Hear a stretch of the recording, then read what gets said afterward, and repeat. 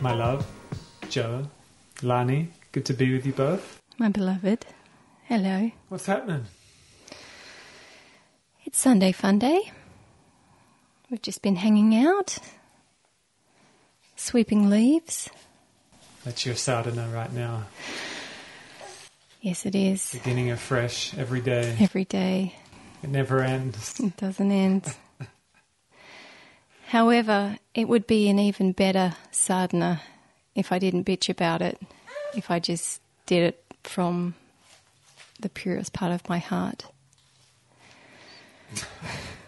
You do sometimes. Yeah, but not today. When you're in the zone. Yeah. There's work to do on the sadhana constantly. Always. Always. So, been sweeping leaves, been playing with the kiddos. For those of you just listening and not watching, we've got our daughter, our 9-month-old. 8. Nearly, 8.5. 8.5-month-old Lani, which you can hear a little bit in the background. She's here with us, saying hi. She'll chime in every now and then. For those of you watching, she's right here, down here, right in front of Joe. So she's playing with Doggy.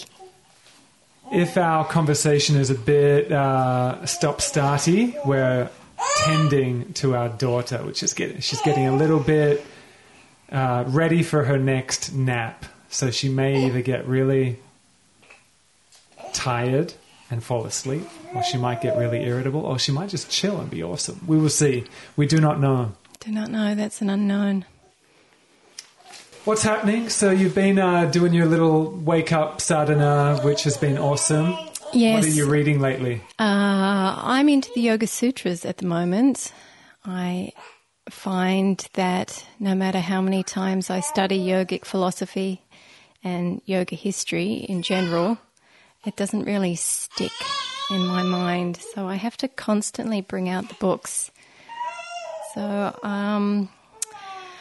that is my practice. I'll choose a sutra. I'll read a few different translations of it, and then I'll close my eyes and discover what's there. It's been beautiful. It's been beautiful to witness. Our little morning routine normally is I'll go and make a chai, or Joe will go make a chai, but normally me, and I'll bring it in, and then I'll take Lani for some tummy time, and we'll do our own little yoga thing while I rehab my shoulder, and she gradually learns to crawl, and Joe's been doing a little meditation with Soleil in the other bedroom, which has been really, really beautiful to witness. Yeah, the key is to do it first thing. Mm-hmm. So if I get out of bed, then I often don't put aside the time. I'll get consumed with kids and household chores and all that sort of stuff. But if I just do my meditation in bed, it happens every morning. Well, I think that's really helpful especially for parents that are finding it hard to get in their practice. And I think a lot will really resonate with that and the struggle of how to fit in a disciplined practice. But that's been really working for you. It's been working for me. It's been a routine that's kind of taken on some momentum, and me taking Lani for a walk straight after that while you and Soleil chill and get breakfast happening. It does. And then you cleaning up the leaves. That is the spiritual practice though, isn't it? It's finding that routine that works for you and really sticking to it. Yeah. We were talking about Tony Robbins about a month ago, weren't we, or 2 months ago? Well, that's what got me keen for the cold plunge. That's right. We were all hesitant, and then you brought up the cold plunge conversation with Tony Robbins. Every house that he has a cold plunge, and he always does it. He doesn't talk himself out of it. What's that word? No compromise. He doesn't compromise at all. And he just does it every morning. And our swimming pool is very cold. And so it's more like a cold plunge. And so we've changed our mindset of like, it's a cold pull to it's a cold plunge. It's a practice of resilience. It's a daily practice. Yeah. You've held up that. I haven't. I didn't really commit to the cold plunge, but I commit to daily meditation. Well, it keeps my pitta in check. It cools me off and cools your pitta. It's very good for me. But this routine has been great, but it's so easy to slip out of it and get caught up in what's ahead for the day and get caught up with the babies. But just to incorporate it into the family life has been really awesome. It seems to be working. What about, like, we've got a very flexible lifestyle. Can you put yourself back into your kind of grind in the film industry and needing, like, working so much on the clock? Because our lifestyle isn't like that much at all now. It's busy in a different kind of way, our managing of the great tag team. But for those that are working so much, they need to be out of the door by 8 a.m., if not earlier. What do you think? Should they get up an hour earlier and do their practice? Or? Well, yeah, that's what I used to do. I would be in the Mysore room as the doors opened. Okay, what about the parents the parents that are barely sleeping, like yourself? Like myself. There's always time in the day. Yeah. There is. And if you have that little app on your phone which lets you know how much time you spend on your phone daily, isn't that frightening? I've been actually surprised by mine. I thought I've been checking mine out. I've been surprised it's been going down a bit each week. Oh, that's great. So that's been a practice as well. Yeah, like letting go of that phone. Well, being efficient with it, like getting all my shit done. Yeah. At that time, I'm on it, and then just put it down and focus on everything else. I think that for me is it, because I know a lot needs to be done on the phone, and I want to make use of it. Get it done, then put it down. I think it tallies up when we're just on it little bits throughout the whole day. True that. But to go back and answer your question, there is always time in the day and you just have to prioritize. And it's just like I do a lot of bitching and moaning about the house not being clean. But then I've also decided that as soon as I get out of bed, if I just charge it and clean up a little bit, make the beds and put the dirty clothes away, then that's done. But if I leave it all day, then all day it bugs me. So I think a similar thing, if you really want to commit to your spiritual practice, if you really want to commit to whatever it is that you want to feed and grow in your life, first thing in the morning is the best time because the day gets away from you. And I spent years and years of teaching morning classes as well. So for me, that's my best time. I go downhill from lunch.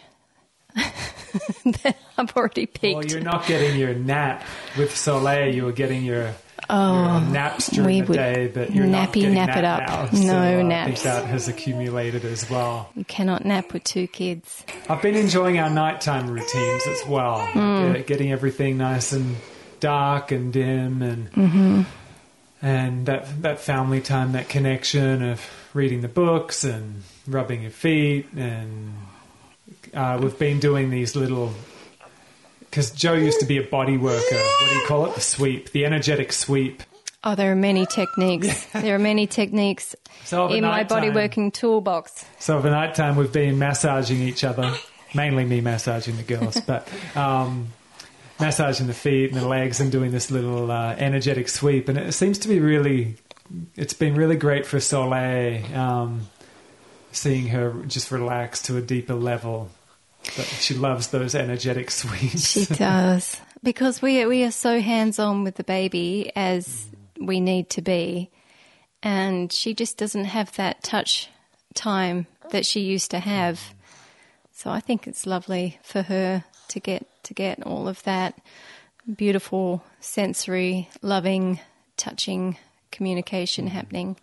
I think even for people that are by themselves, self-touch, like another thing we do as soon as we get out of the shower is we massage our own body with oil, which is actually an Ayurvedic practice as well. As many cultures put on body oils for sun protection and all that. So we do that after each shower. So even for people that don't have a partnership touch or a family touch, I think it's really important, and I actually find it therapeutic, as I'm sure you do, not only just to protect the skin, but just that self-touch, I think, is also really important, that can help just soothe the nervous system and get us in the body and present. So little rituals like that of a nighttime as well, I think, are really good, because our nervous systems are just getting smashed by being on the phone so much and all the just copious amounts of EMFs and all that. Sort of unplug,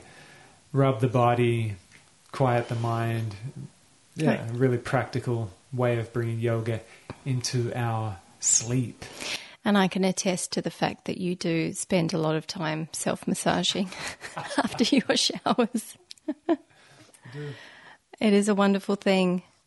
And that is what I really admire about you, is that you do put your self-care at the top of your list.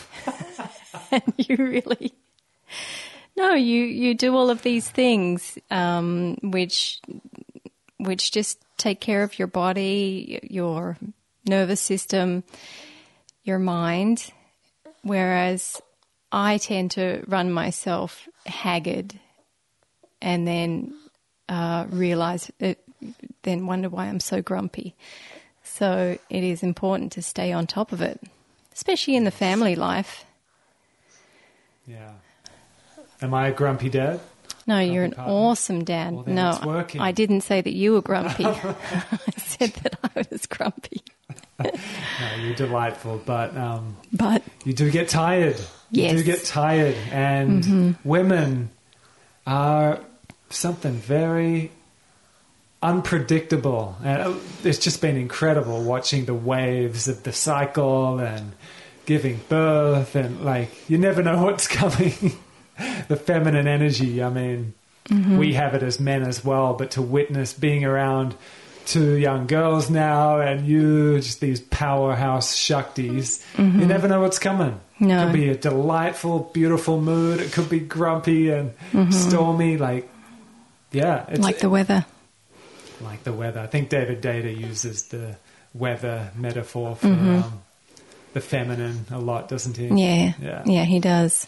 But it's a great practice to, because sometimes it does get me off guard, because you'll be in a great mood and just radiant and joyful and singing, and then grumpy about the leaves. But it's awesome. I think it's good to be honest with that, because the old kind of, I think, model of the mother, the wife, is like to just put on that kind of same mask and I've got it all together and I'm happy and I'm positive and I'll do anything for you. Right. Yeah, absolutely. It's very hard to be all things for all people. And I think it's a good thing when you can just, show honestly how you're feeling and where you're at, like Lani is right now. Exactly. When she's grumpy, everyone knows about it. Everyone knows about it. Soleil's still got that, but that's right. So often, for so long, we've been conditioned into that facade to put on an act. So I definitely appreciate. I don't mind it when I'm grumpy. Yeah, there's no act. There's no act. At least I know what's in front of me. So, where's your passion at right now? You're about to start your podcast. You're speaking a lot about birth and death. You've had some great conversations. Where's all that at right now? Yes. You're starting to write your book. Yes, I'm very excited about that. I have as you know, had a book project that has been on my mind for the past 6 years. And it is still in my mind, although the last, I would say, few weeks, I've actually put some words down. So that's been very exciting. But yeah, it all is based upon the last 7 years of experiencing death very intimately, the death of my parents, and also we had a couple of miscarriages, so the death of 2 little babies, and also coinciding with the birth of our beautiful relationship and the birth of 2 of our beautiful babies. So those 2 things that seem to be bookends are not really bookends for me. They're right smack bang together in the middle. And I'm just so... I feel like there have been amazing opportunities for spiritual growth, for wisdom to come through, just learning about life. And ultimately, I think that that's what life is about. People coming in, people going out. So I'm really charged and energized about being a support for people and to really help them be present through whatever they're birthing or through whatever is dying in their lives, because those things at the moment are being clinicalized, hospitalized, and taken out of our hands, and the sacredness of them has not been focused on. That was a long answer, wasn't it? No, you could keep going. Can I? Enthralled. Keep going. So I am talking to women who are inspiring to me about their stories of birth, about their stories of death, and how potentially they have been very transformative events in their lives. And I'm going to make those available on a podcast, and eventually it's all going to come together in the form of a book. The Yoga of Birth and Death, TM. Stay tuned. Stay tuned. However, I do need some of your get it done fire, because a lot of my wonderful projects just stay on the back burner as my life force is sucked out of me by this baby. Well, I think that is valuable information, like valuable sharing for any listeners out there as well, especially the mamas that they've got the vision, or maybe they don't even have the vision, they're just tired and they're just giving. I mean, to honor that, because you're literally giving your life force energy. You're pouring it all out, not to mention how long it actually takes to recover from birth. Not necessarily all birth processes, but for the most part it takes a lot of recovery. For sure. And let's talk about that. Let's talk about this culture of the bouncing back as though nothing's happened. I think that's really immature. There's no going back. You've just birthed a baby. You're a mother. There's only moving forward in a different way. You're different. Your body's different. How about honoring that? And all of this obsession, which I fall victim to, of, this doesn't fit anymore. Oh, this skin is sagging. If we all supported each other in celebrating our new bodies and just being okay with where we're at, I think motherhood would be, the pressure would be a lot easier, or you'd feel a lot more supported. I think with a lot of dads being in the room and participating in the birthing process is gradually changing that. So we're not behind just the curtains of ignorance and thinking, what's the big deal? That's right. Like, seeing it. Joe and I will watch the first half or so. The Russell Brand Rebirth last night, and he was talking vividly about his experience of watching their baby get born. That's right. And just so vivid in it. And, like, the man can see more than the mama at that time. Yes. And I think it's so valuable to witness that because it's so radical. Yeah, it is radical. It's crazy watching it all happen. And I think if more dads are involved, it's becoming the common experience for dads to be in the room and participate. But for so long it wasn't, which would most likely contribute to that mentality of just get on with it. You know, what's the big deal? Like, just get on with it. But witnessing the process of it.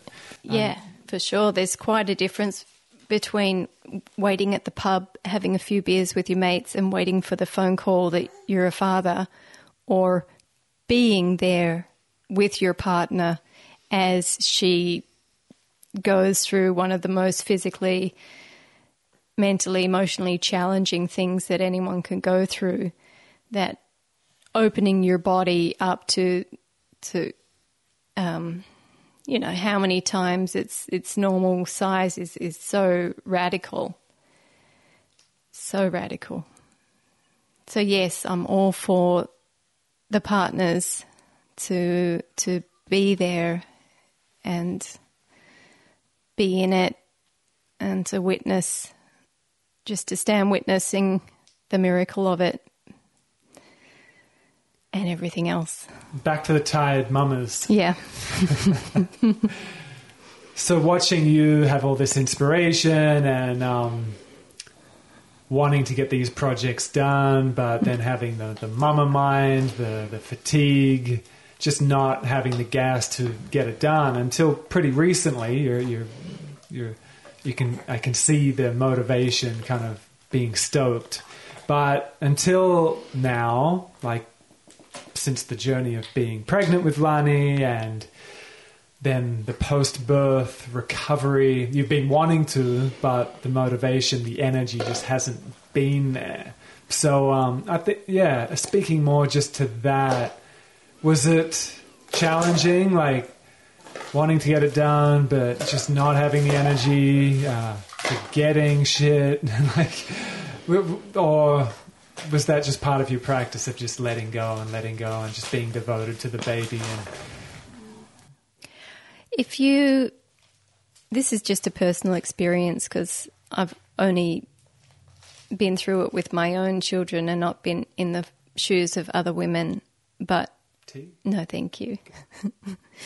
But for me, up until recently, there's just been very little energy left over because babies are such full-time commitments and they need you for everything. You know, these little souls, they can't do anything for themselves. They're so dependent on us. So you really do need to be there for them. For me, it hasn't been the time to do my own thing. It hasn't been the time to, you know, go out and experience new things or whatever. This has been the time to be in the nest, as we call it, and just to be Mama Bear. So again, I think that there's also one part of our community who embrace that, but there's also another part of our community who think that you should just get straight back into it and get back out there and work. And it's up for every woman to... I'll just grab Lani. Every woman to find their own way in what's true for them. So for me, definitely, I've been very hands-on. And now I'm feeling that space opening up where she can go longer and longer without needing me, without a feed. She's such a big Buddha. And just there's a natural space that's opening up for it. And luckily, the inspiration is there. And that's a really important thing to do, is to follow that inspiration. If you have it, follow your bliss, as Joseph Campbell said.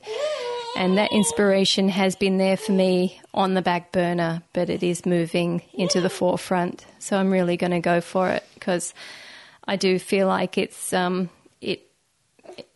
life's work. I feel that strongly about it. Beautiful. And that in itself, I think, listening to the balance of it all, the Tao, is really crucial. I don't think it's a part of nature and a part of our true thriving potential to constantly be creating and constantly be producing work and constantly be out there in the world. But our culture, again, it kind of praises that. It feeds that.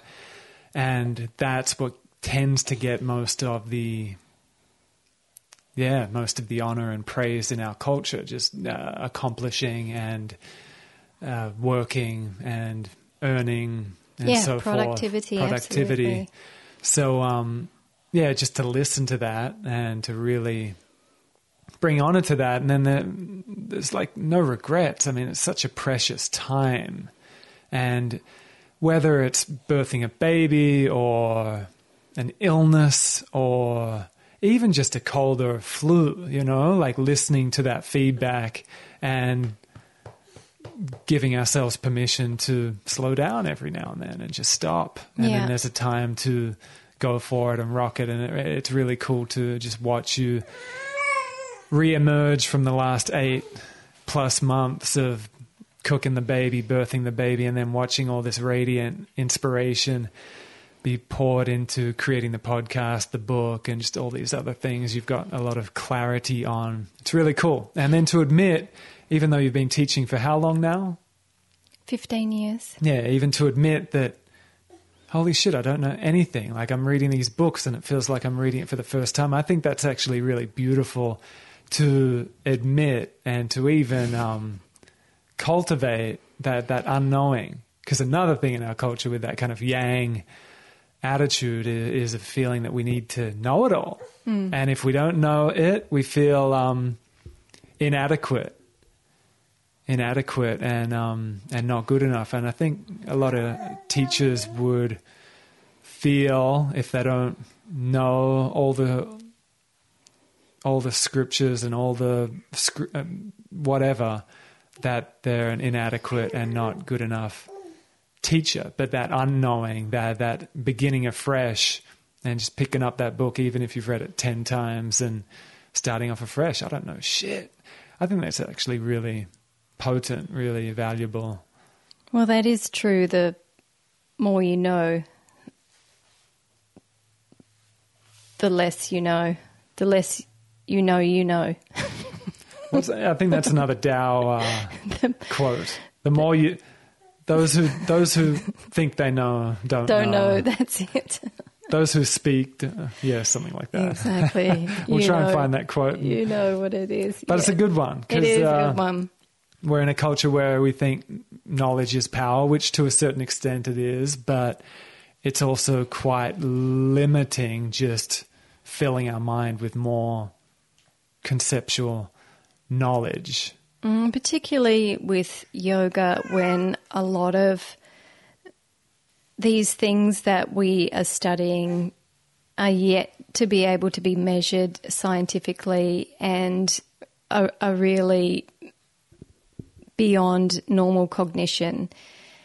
I mean, who really knows the nature of the universe and our place in it? No one does.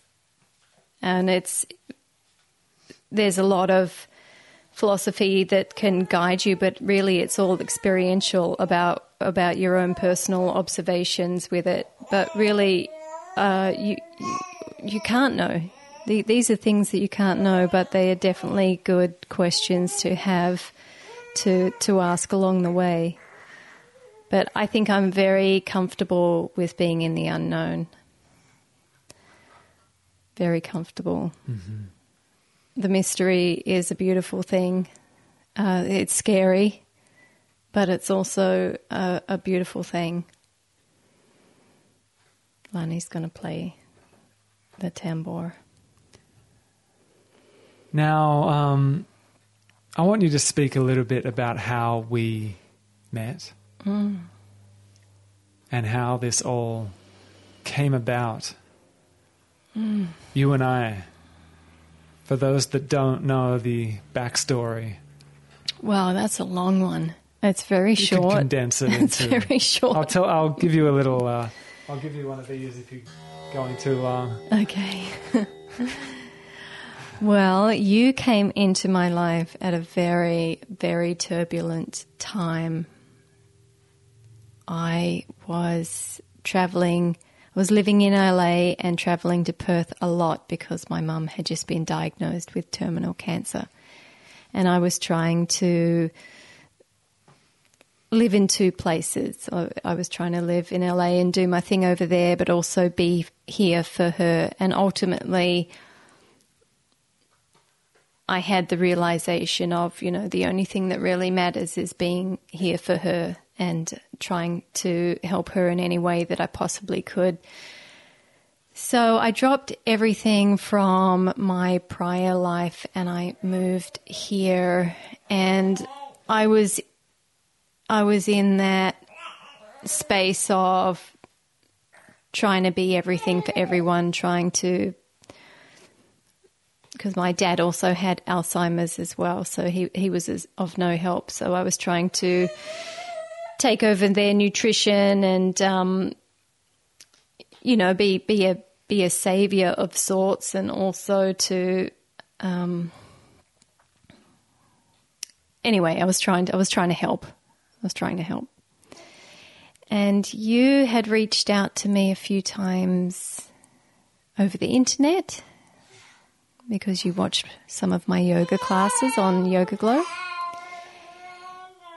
And you reached out again when I was here, and we met and just had a cup of tea, and we just did a few yoga practices together, didn't we? We did some meditating together and some practicing on the beach, all very innocent. And then there was a ceremony on the solstice of 2012, which coincided with the end of the Mayan calendar. And we were both at that ceremony, and I had a light bulb moment of clarity when you touched my head that you were my beloved.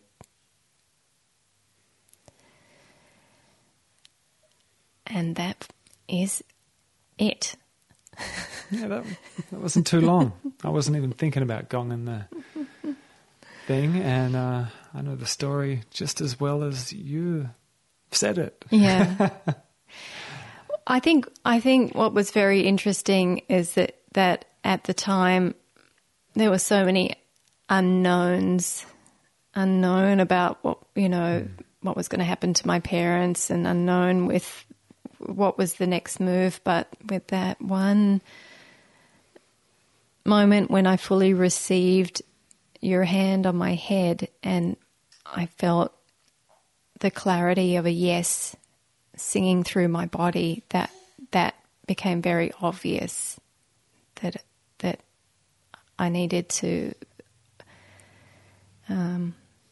that you were the one. If there is a one, you're it. The one, Sabek. And then it was a very obvious feeling / vision of Soleil. And we were to make a baby, and that was pretty clear right off the bat, wasn't it? I had never really wanted to have kids. Mm-hmm. And then when you came along, there was just a yearning to make a family, and I again had never experienced that before. Yeah, so I feel like there was some divine intervention at that time, And it was a real godsend to have you in my life and to have Soleil come into my life right at that time that Mum and Dad were dying. It really gave me life to focus on at a time where it was getting just heavy, real. It was getting heavy and real with you in a different way. It was. A different heavy and real. What a potent combination, really. Yeah, it's a pressure cooker. Mm-hmm. And that really became my sadhana as well, out of nowhere. I thought I was on a particular path. And then, bang, that was the end of the world for me. Bang. That was a bang. 2012 was, in fact, the end of the world. We're just, for those just listening, not watching, we're juggling the little Lani going from Joe to me. So that's why we're a bit hiccupy off the mic, on the mic. She's on the boob right now, so that could do the job. Could do. Now, and then with Ram Dass being my primary teacher, gradually his presence came more and more into our lives. He married us. We started going on retreat with him constantly. Now we're on Maui a lot of the time. Do you feel you're kind of thrust into writing the book on birth and death, the yoga of birth and death? Do you feel his presence has really fed that, or do you think it would have happened anyway just through the profound experiences with your parents and the birthing and so forth? I think it would have happened anyway, but it is really wonderful to be surrounded by so many wise elders who are leading the way in those conversations. And definitely I'm very excited to share with people some peak experiences of mine of talking to people like Mirabai Bush and also to Ram Dass about death and potentially life after death, which is just really comforting to be a part of those conversations. Ram Dass talks of a soul pod, which is a wonderful thing to think about, and he talks about when you die that you become a part of your soul pod, which are all your friends and your pets and everything else that's been special in your life. You go on to collect with those souls and have another journey together. So things like that are really wonderful to contemplate. Because I came, my upbringing, there was no conversations about death or life after death, and you really just had to make it up on your own, or it was really just a big gaping hole in what I understood about life. Yeah, same here. I think that's pretty common in our culture. There's just been no talk about it. If anything, it's been feared. Like, for the most part, just feared. Why would you talk about it? And I get that quite often when I bring the conversation into classes. Every now and then people will come up and quite disgusted and surprised. Why would you bring the conversation of death into a yoga class? I thought this was meant to be an uplifting experience. And I think there's a kind of maturing and ripening from it being a morbid thought, and why would you even go there, disgusted, repulsed, to it being quite enlightening. And I mean, that's been a big part of immersing in Ram Dass's teachings, is his sharings of all those mystical experiences. I mean, he's been around countless dying people, and for him it gradually became fun. He would literally speak of it as being fun, like an honor for one, and just a real spiritual privilege, but then it became fun in a weird way for him. He would literally use that word, fun, which, again, in our culture, that would be looked at as kind of sociopathic and weird. But he had a mystical experience of being at his mother's funeral, and he was on LSD. That was in his LSD days. And there's the whole kind of norm of how you're meant to be at a funeral, and everyone's in black, and there he was in his, that's when he first started going to India, and he was all in his white robe and on LSD and with his mum in the spirit world and having a psychedelic experience, having fun. And that was one of his apparent moments that flipped his experience of death. It's like, well, what's the big deal? We're closer together. But I guess if we don't have the conversation in our culture, we haven't had a mystical experience of life beyond death, if we don't have a practice to connect us to the soul, land, or whatever, I guess, yeah, it would just be scary and a no-point kind of conversation. What do you think? Well, I think that not everyone is going to be able to take LSD at their mother's funeral and have that experience. No, we wouldn't recommend it either. No. It could go either way, but definitely Ram Dass was just, one of those pioneers who went there and did all of those things to such a degree.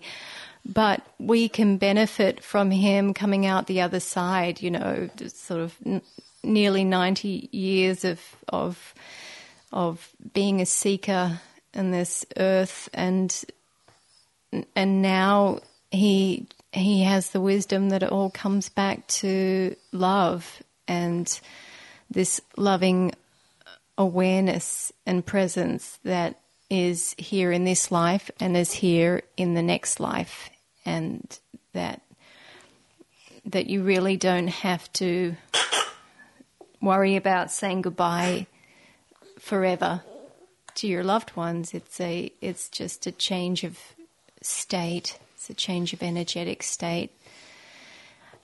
That's a beautiful thing, and that's something that everyone can hold on to. And I can attest to that. And I've told you of this experience many times of me being with my mum who died at her death, and that I had this mantra come into my mind: there's only love, there's only love. And the love didn't change when she died. The love was still there. And the love continues to be there. So I, in a sense, know that to be true. There's only love. But if you haven't had those experiences, don't have those mentors, you don't have a practice to root you in that, it is good. It's a good foundation to seek out those people, to find those practices so that you can be supported at that time, so it's not so scary. Because again, it comes back to the thing of really no one knows what's going to happen when we die. But what we do know is that we are all going to die. It's going to happen. Maybe today. Maybe 10 years from now. Maybe 50 years from now. We don't know. And that actually goes back to our conversation that we were having today, doesn't it? When I was sweeping the leaves, that, your age is really just a number, because who knows when your last breath is going to be. You may live to a ripe old age, or you may not have much time on this earth. So. Yeah, and I think we should remind ourselves of that quite regularly, contemplating our impermanence. There is an app you can get which is called iCroak. Oh, really? And 5 times a day it sends you a message letting you know that you're going to die. That's great. Have you got that?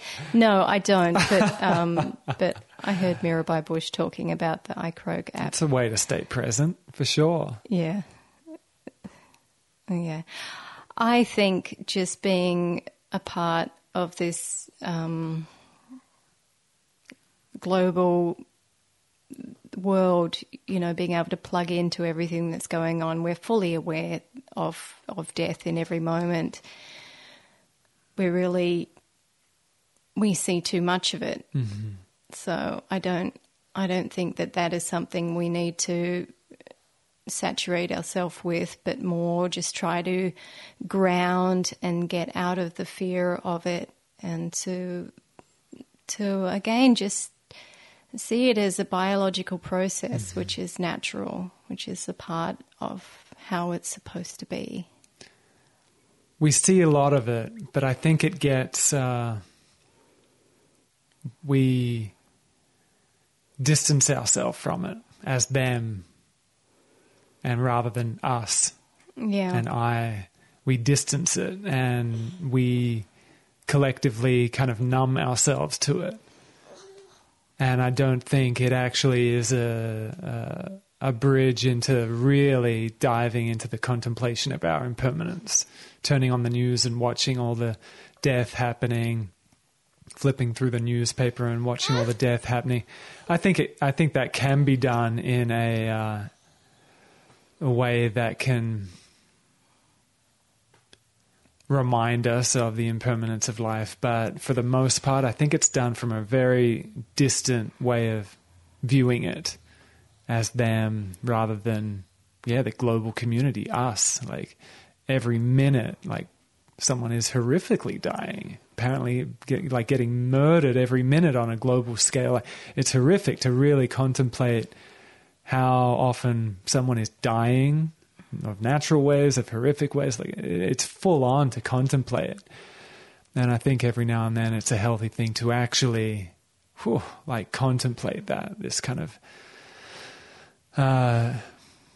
as Richard Freeman puts it, the death machine of samsara, of life, and then let that be an avenue to go beyond the fear of it. Because even speaking about it, at first there's a kind of, it's so full on, and it's kind of easier just to separate it and to turn it off and to not even think about it.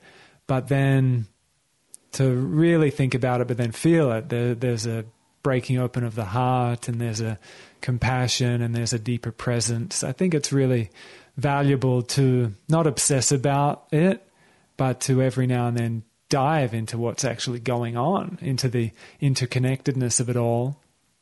And again, I think there's a difference between contemplating it and diving into it versus like getting mentally obsessed with it. That just exacerbates our fear.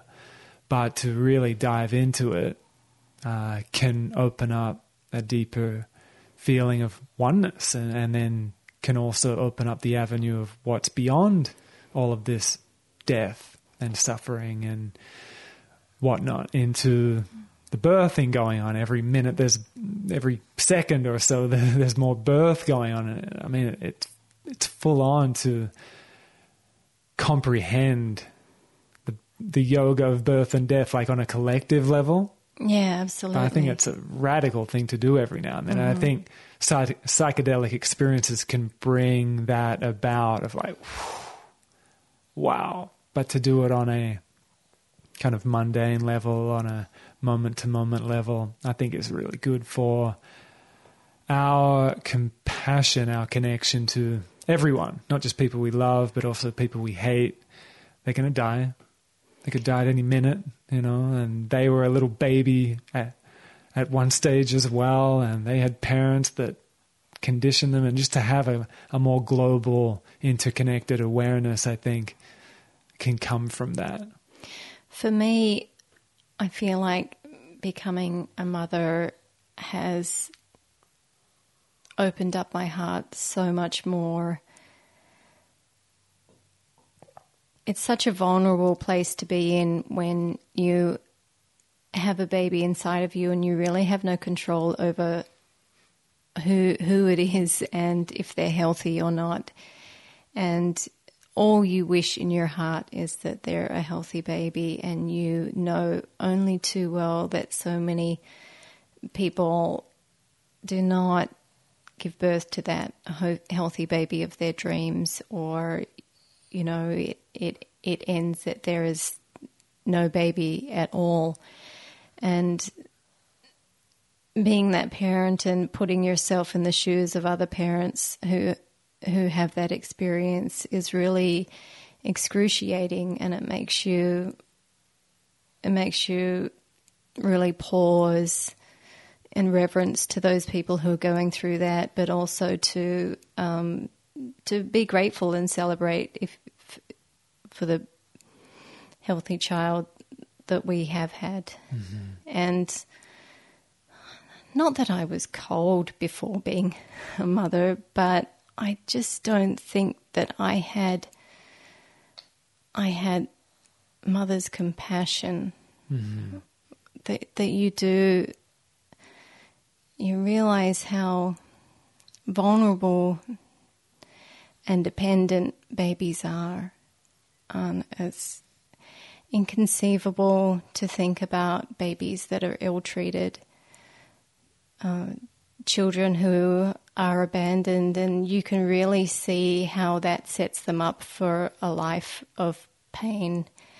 And you can really see how people can grow angry if they're not nurtured throughout their, you know, those formidable years of their lives.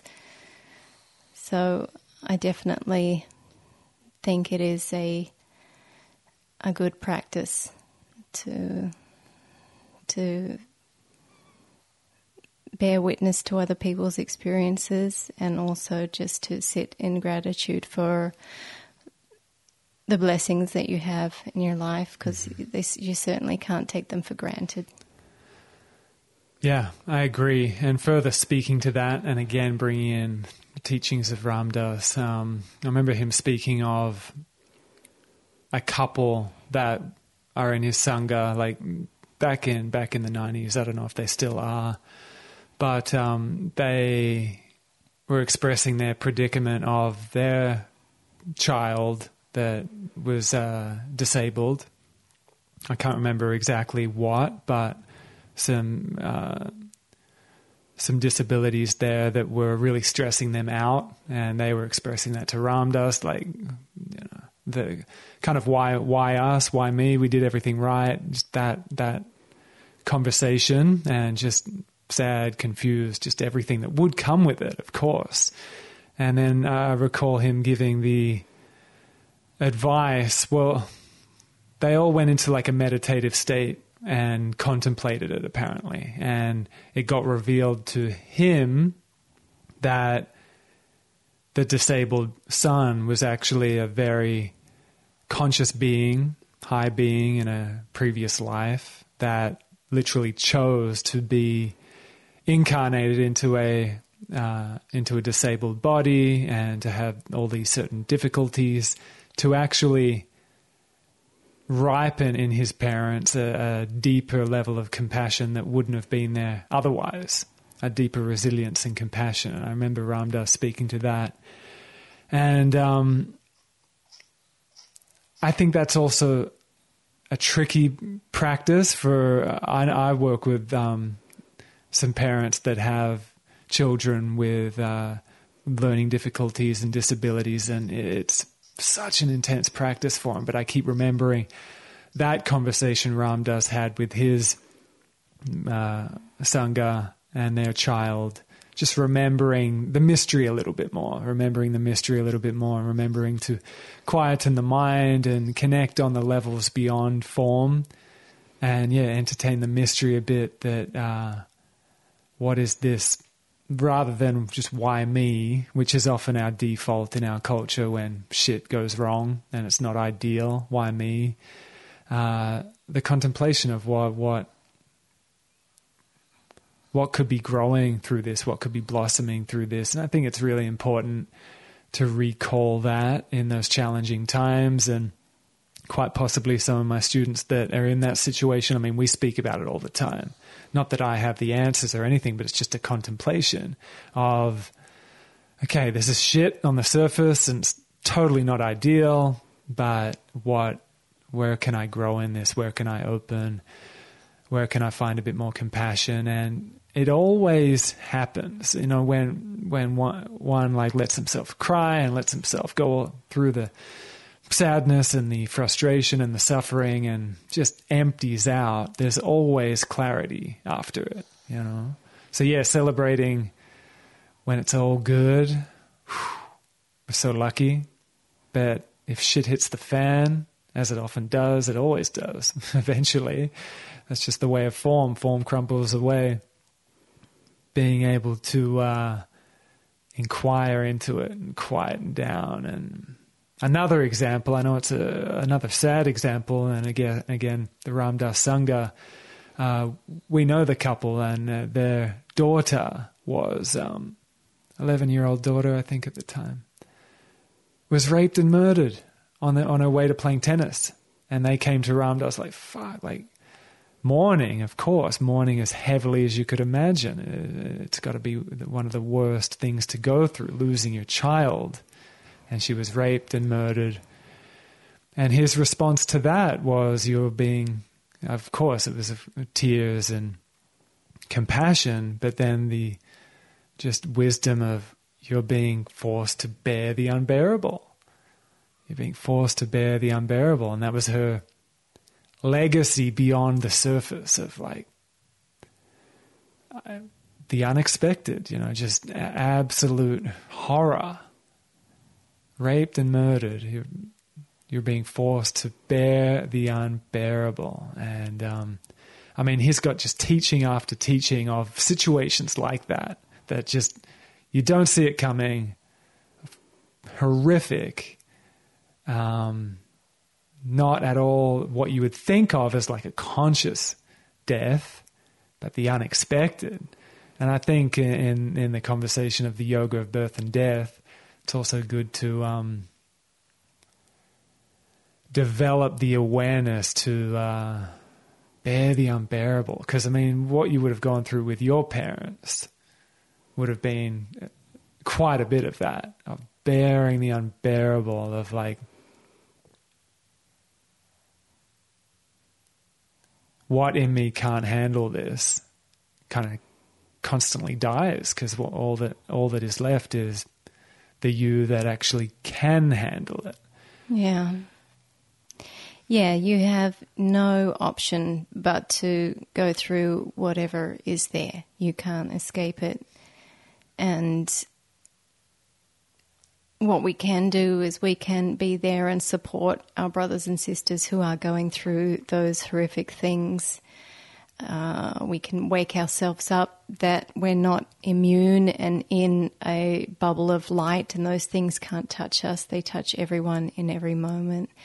And we can just stay open to the process of life in whatever way it comes towards us, no matter what, because this is the life school. This is the school of hard knocks. We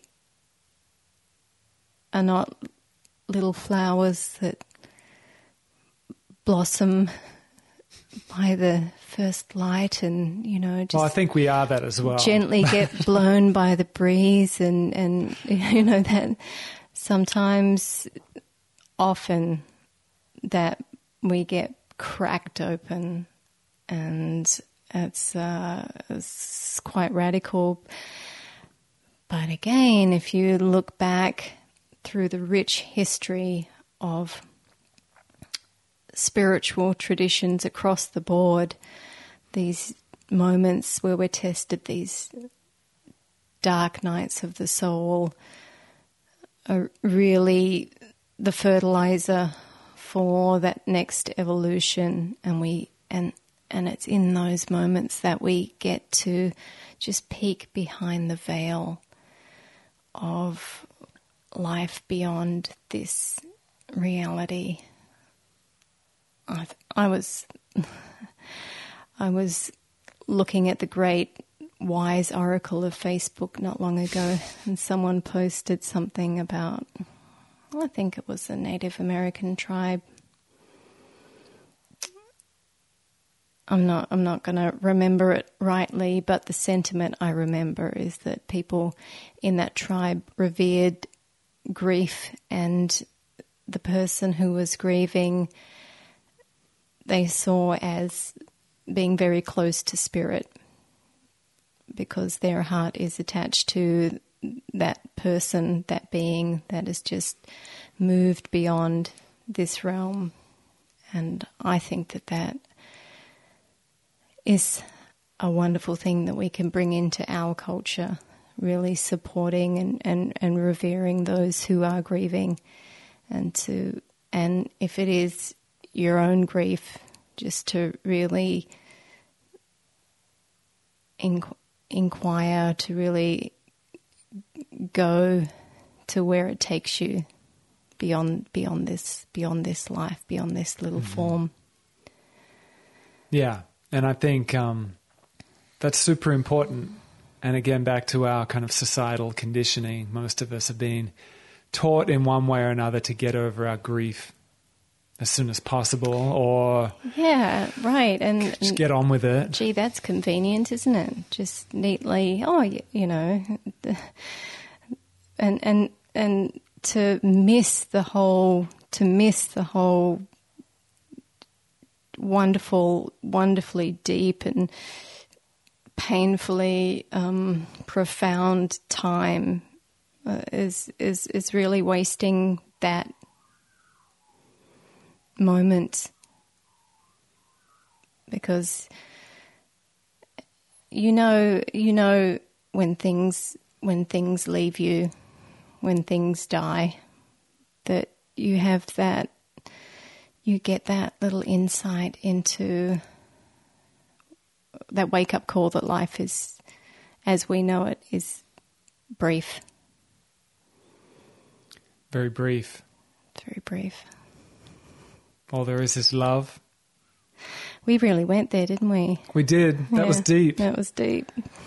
But it's good. I think these are really good conversations to bring to the forefront, and to not get scared about the conversation and keep inviting ourselves into those contemplations. Mm-hmm. And every now and then I feel myself grip in speaking to it, in listening to it, and just further going into the practice of breathing into those places of us that get scared and that contract and grip, and just continuing to dive in. And it can be scary, for sure. There's no denial of that fear. And again, just getting more honest with the grief and the intensities of life, I think it's crucial. You know, it's so easy to create these comfort bubbles and just focus on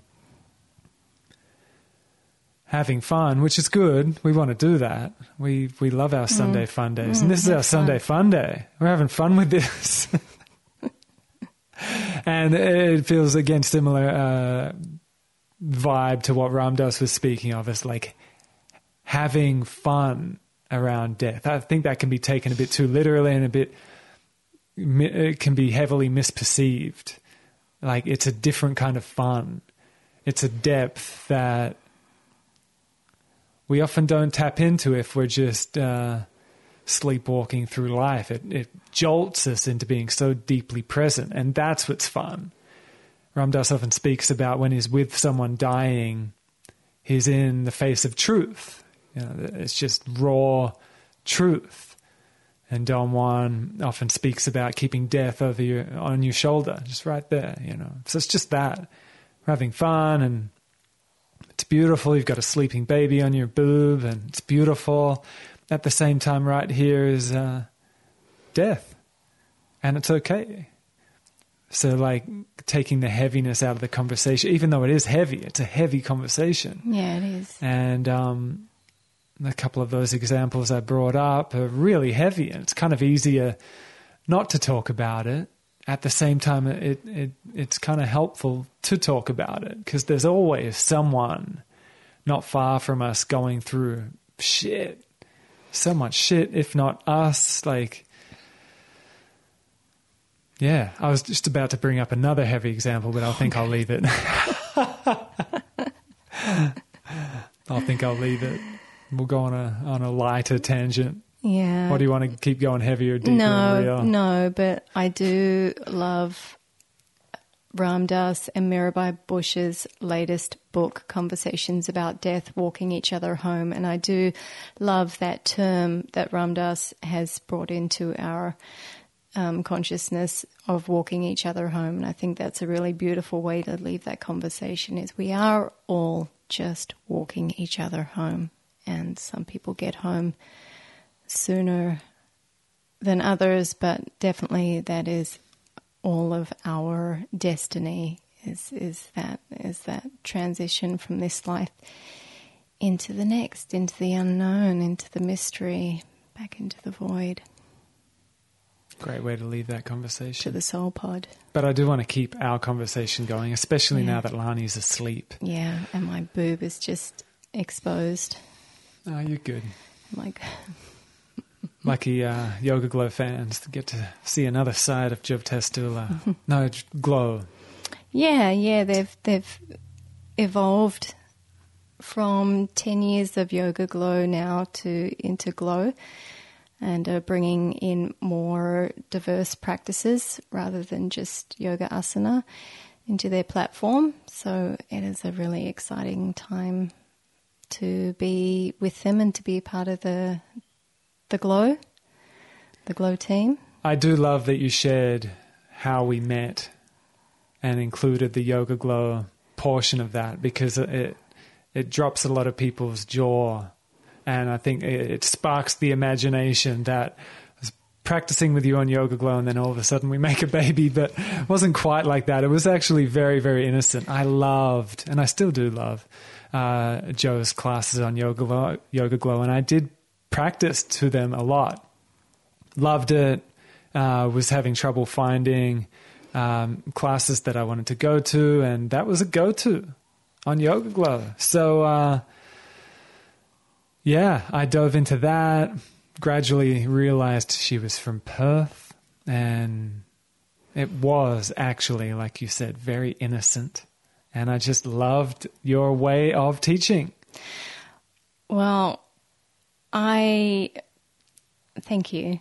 And I think what was really special about that time is that I feel like yoga in LA at that time was very exciting and dynamic, and there were a lot of teachers, wonderful teachers in a very small area, and a lot of innovation and just real energy into the practice. And what I think happened with Yoga Glow is they were able to tap into that somewhat, and we were able to share what was happening at that time in LA out into the greater community. So even though you weren't there at that time, you definitely got a sprinkling of it, a little taste of it, and now it's just gone bonkers.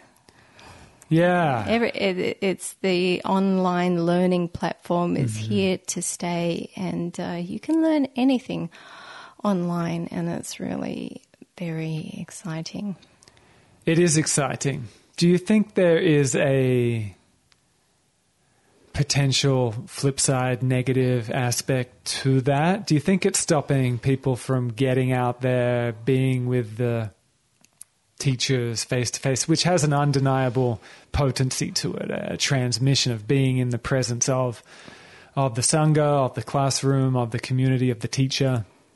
Do you think it is stopping that much, or do you think it's just adding to the learning? I don't think so. Yeah. I really don't. I don't think there's any substitute for being together, in the physical form, but definitely I feel like you can have community via technology, as we are having right now, to the people who are listening to us in their homes, in their cars, on their walk, however they're tuning in.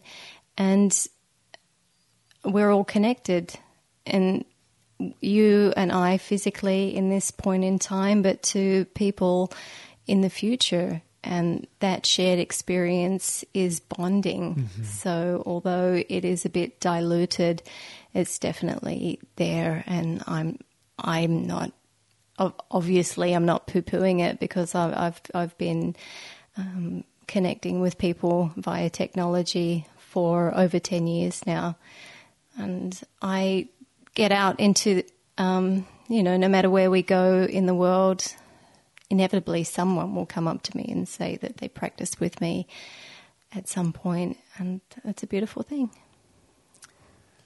LA, the yoga scene has drastically changed. We go back there a couple of times a year, and not only has Exhale closed down, but just the whole kind of, a few years ago, and the peak would have been, when do you think the peak would have been? Oh, I think the early 2000s would have been the peak, in that you would have classes which were at capacity and all day long. Yeah. So, you'd have to go early to get into certain classes, and there would be 50, 60, 70, 80, 90, 100 people taking a single yoga class, and it was a very, very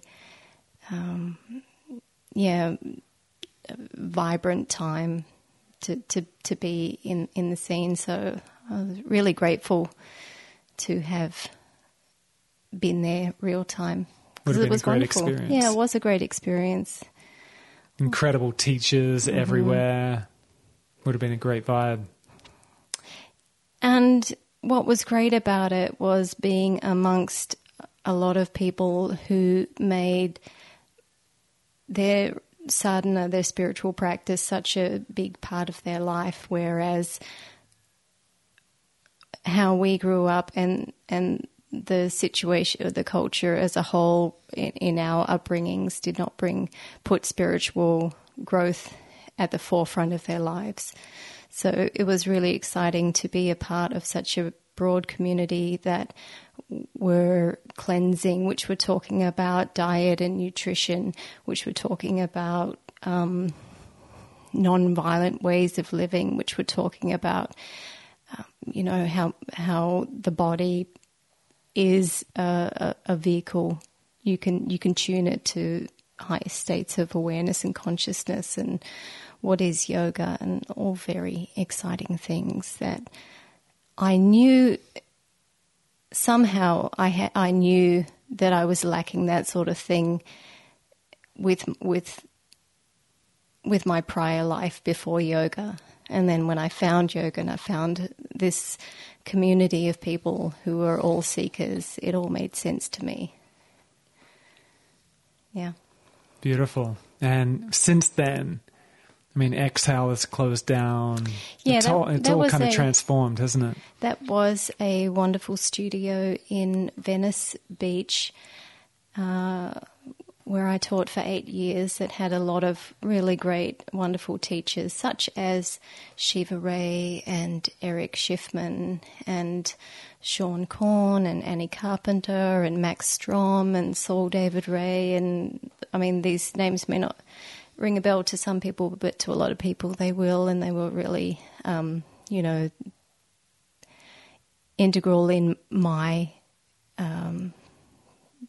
blossoming as a yoga teacher. But it is shut down now. That's right. It's now a spinning place. Yeah. Interesting watching these new fad routines and exercise routines and whatnot arising. Because do you think at the time, it's undeniable that there's been a fad aspect to yoga. Mm-hmm. Do you think that was part of the fad of yoga peaking back then? It seemed like something deeper going on, but it did feel like the fad peaking, and now it's kind of at a different phase collectively. I think there were a lot of true seekers and are. And then I think there are a lot of people who just dabbled and were semi-curious and have now moved on to the next thing, which is fine. Mm-hmm. which is fine, because as it has been throughout history, the yogic life is not for everyone. It's not for everyone. There's a lot of work involved in just constantly holding a mirror up to yourself, and that deeper inquiry of who am I? I mean, it's quite a rigorous practice at times. Do you think that can be done at F45 or a spin class? Yeah, it can be done anywhere. And in fact, I was reading a sutra today, which was translated that, there are some people that don't need the yoga practices to be in a state of yoga, but those people are rare. But there are definitely people who don't need these bodily practices and these mind practices, and they can be in yoga at any moment and any time. And that, of course, we know that is available, but for most of us, we need to do the cleaning and the preparation and just be relentless about that. I do love those people that are in a beautiful state. Yeah, it's easy for them. It's easy. It's just their nature. Yeah. And we laugh about it every now and then. It frustrates us as well. The kind of more, I guess you could say, shadow aspects of the community and the seeker, and the kind of ego aspects of ourself that can creep into the yoga community. And I definitely do love meeting people that are in what we love about yoga, and they're not even talking about yoga. I find it very refreshing. Yeah, for sure.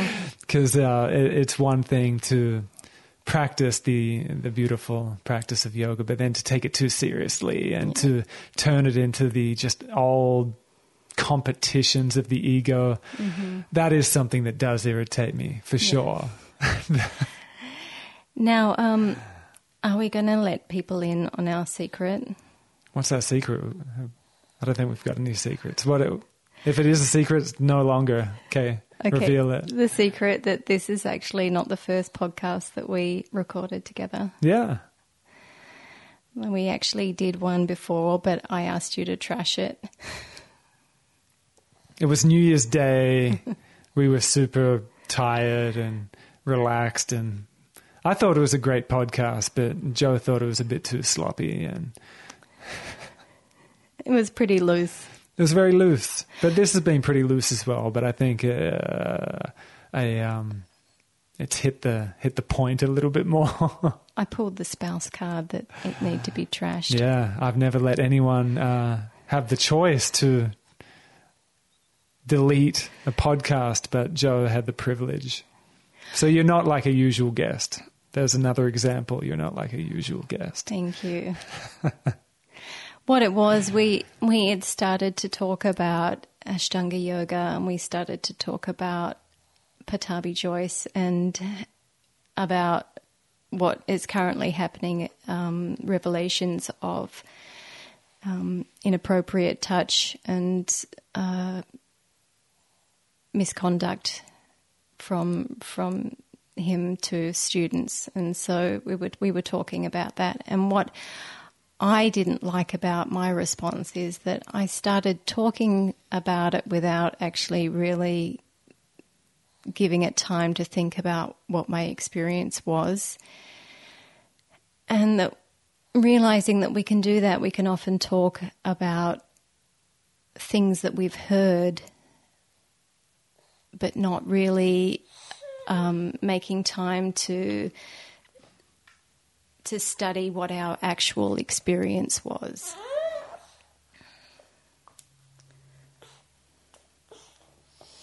So you've had a month to reflect and refine. I've had a month to think about it, yeah. And it is great that we can talk about these things. It's great we can delete the podcast if we don't like it. If I don't like what comes out of my mouth. So we're an hour and 20 in. You better get this one right. I'm not deleting this one. Oh, I shouldn't have brought it up. Yeah. Okay, so what I do want to say about that is, number one, it's wonderful to be at a point in our culture where we can now talk about these things and they're not just dismissed, because before, quite frankly, if you talked about misconduct from a senior teacher, it was not addressed at all. It was not given the light of day. So the fact that people are being listened to and that there are now seeming to be consequences from those actions, I think it's a very good thing.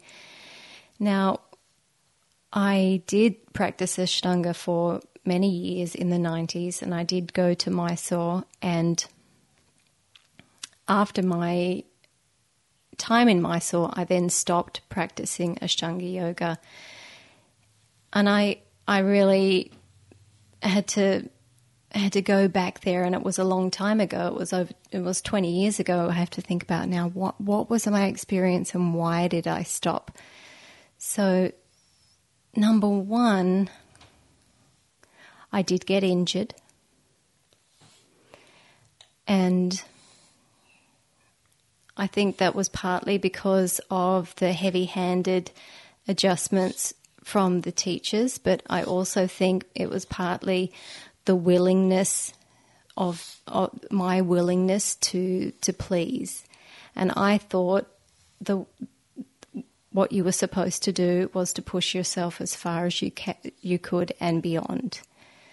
And there was no talk about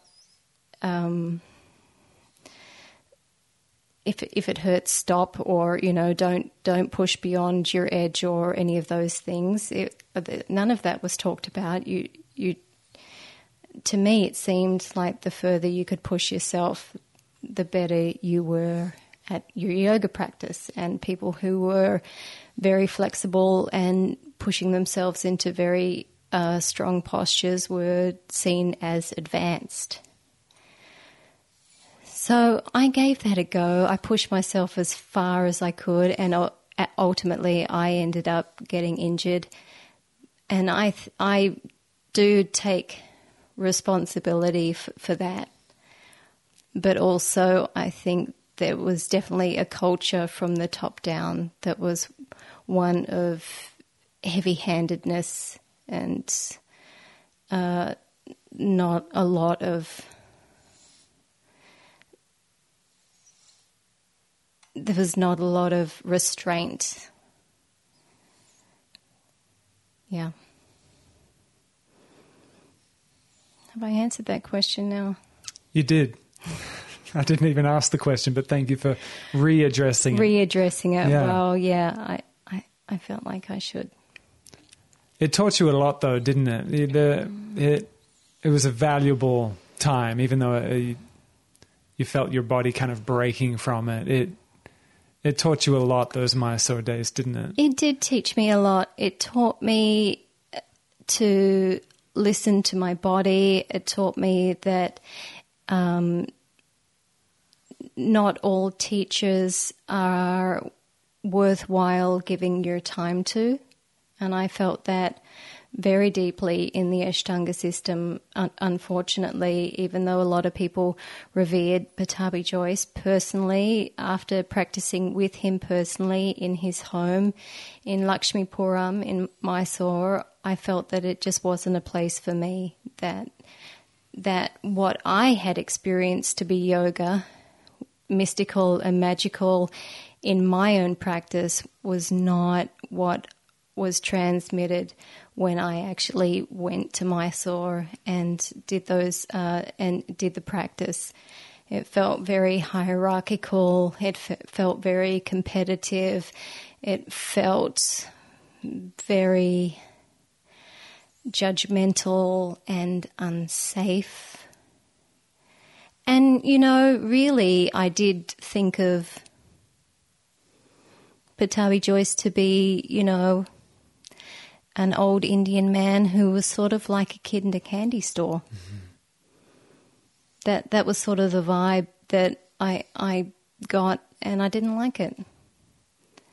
But I definitely was there and participated in it initially. I was willing to push myself to injury, but learned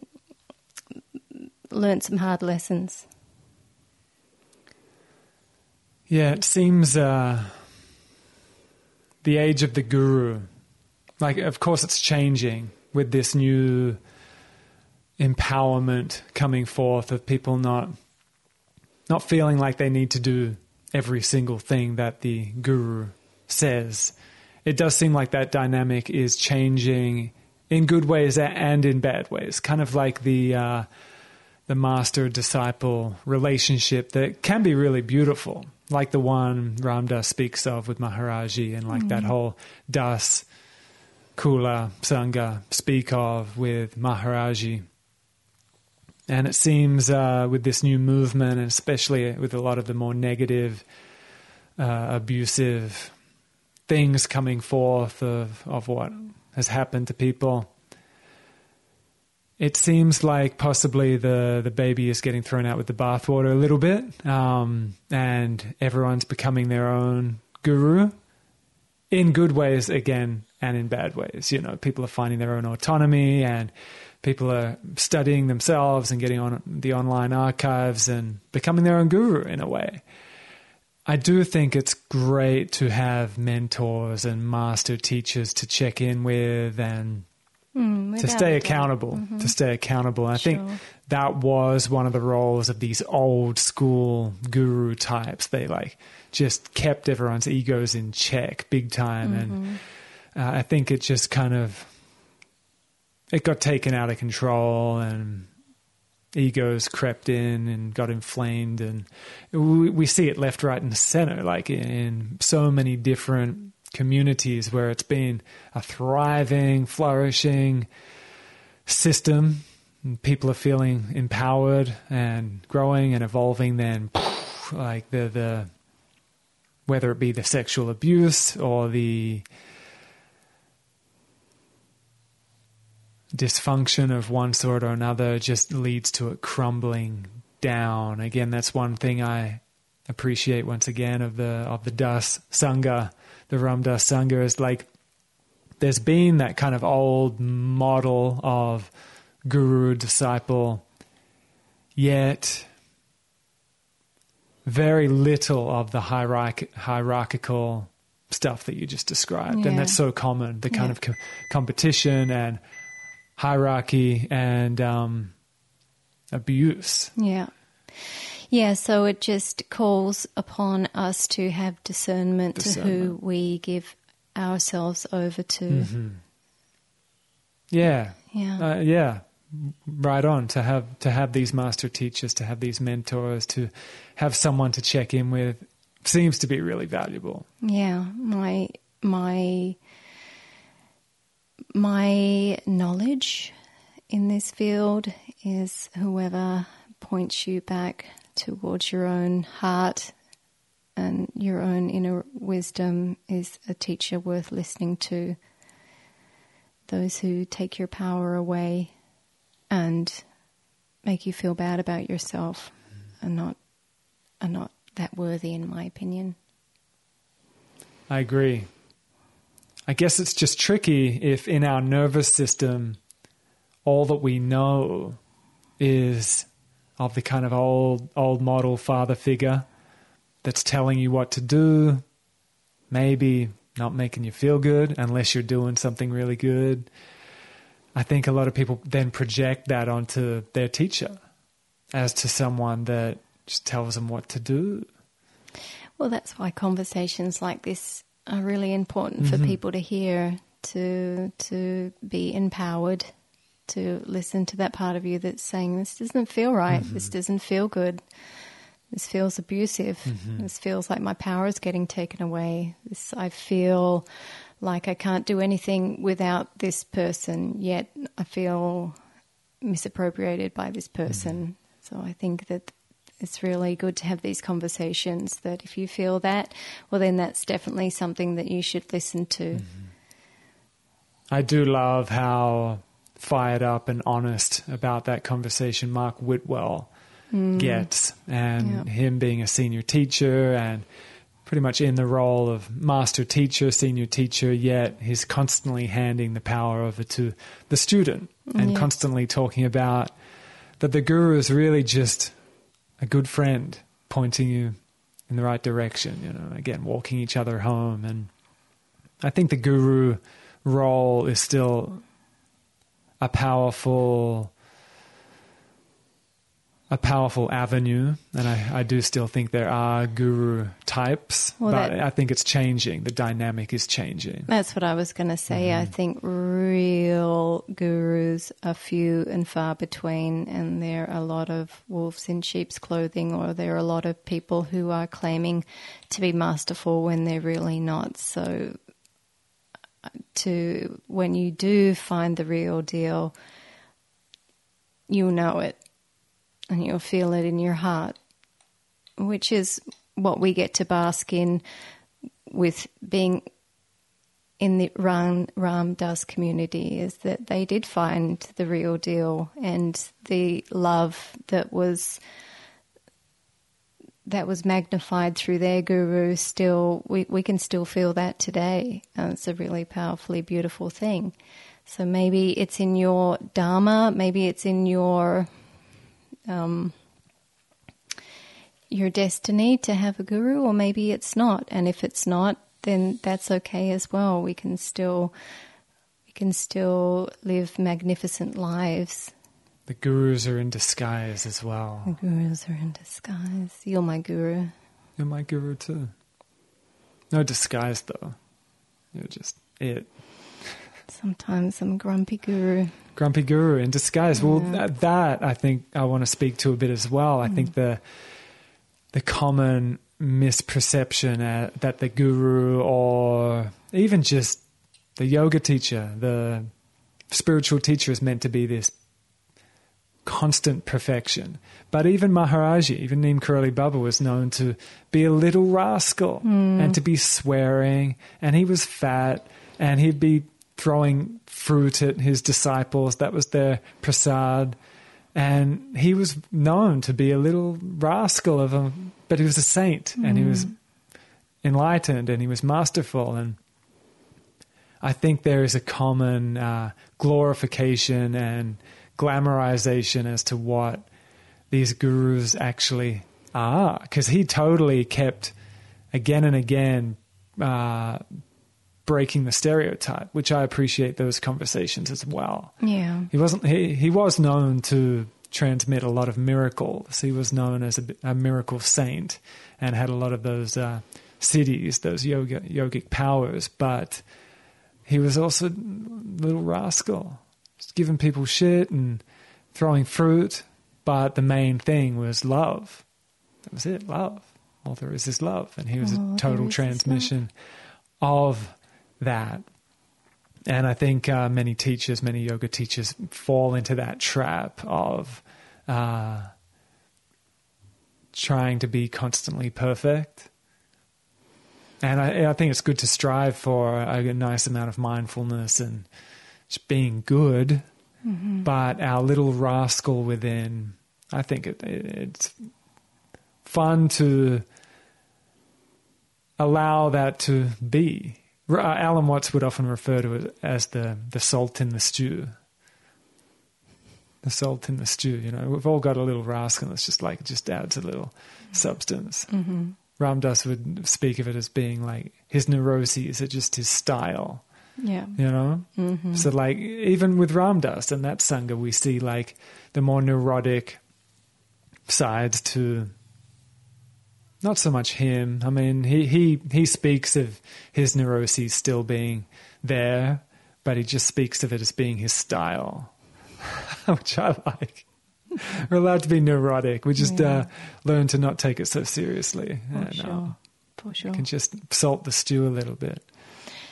The stew. The stew. The steward.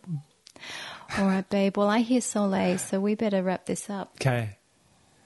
Thank you so much for listening, everyone. Come on in, Soleil, and we'll wrap it up. Joe, is there anything else you want to mention to the listeners or anything? No. No. No. I Thank do. you all for listening, and I love you, even if I've never met you. There's only love. You're amazing. Check out Jo's work on glow.com, and I'll leave links below to the things that we referenced, Alan Watts and Ram Dass and Mark Whitwell, people that we deeply care for. But yeah, hop onto glow.com and check out Jo's classes. Like we spoke of, I am her biggest fan and advocate. So check it out, and thank you for listening. Much love.